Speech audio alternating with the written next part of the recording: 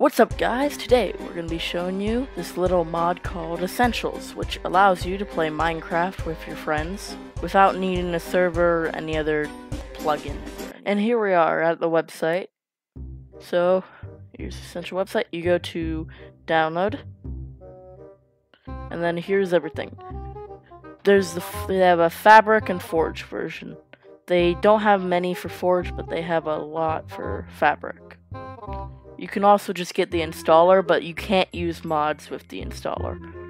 So, you pick which one you're playing. So let's say I'm playing Forge 1.12.2. You just click that, and there you go down there. Now, let's go to how you actually get it. Okay, we're now on the CurseForge app, which all you need to do to create one is click Create Profile, name it whatever you want, and select the version, which this is going to be 1.12.2, Forge, whatever mod loader you want to use. And this will create it. I'll be back to you when it's done. Okay, we're back. So here's the thing.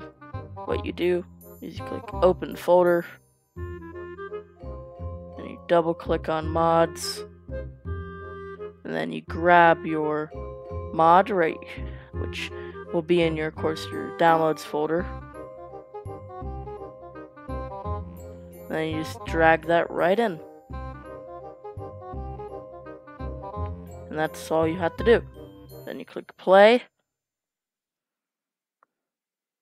And it should load up. Okay. And when you download the mod, you should see an updating thing, which it will slowly update the mod. It'll be a little like browser thing like this. Just wait until it's done, and it should work, and you'll have all the files, and you'll be able to play Minecraft without needing a server or anything.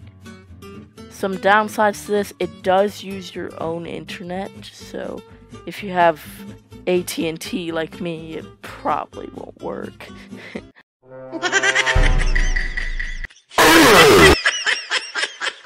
But if you have something like Xfinity or like a very high power network, it should work just fine.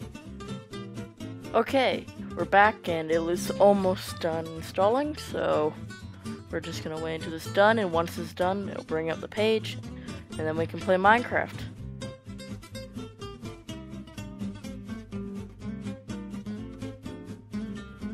There we go.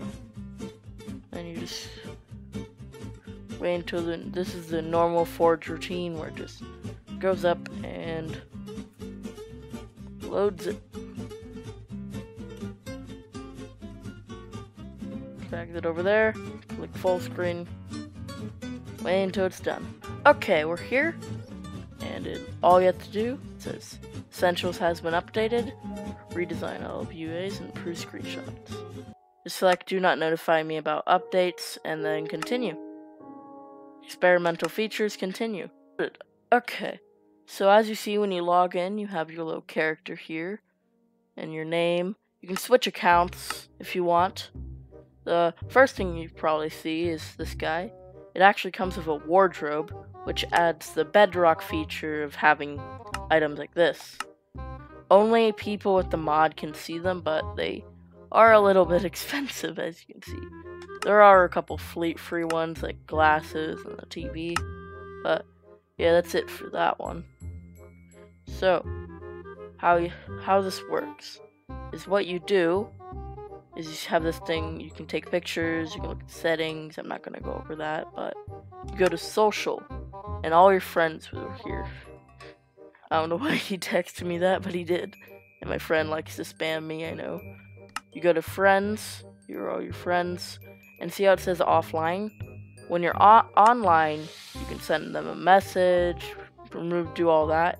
It basically adds the Xbox feature. What you do, create new world. Bam.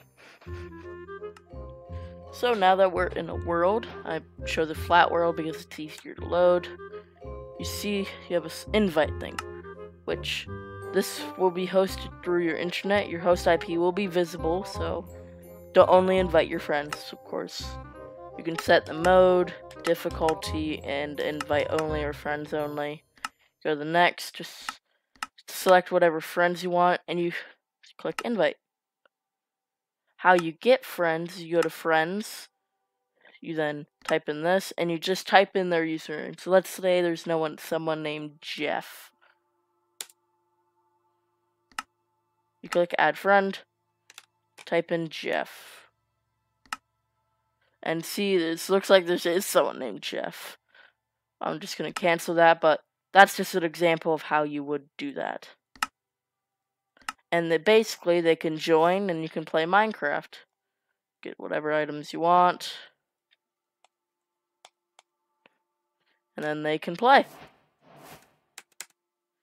So, yeah, that's the mod. I hope you enjoyed the video, and I'll see you in the next one. Bye!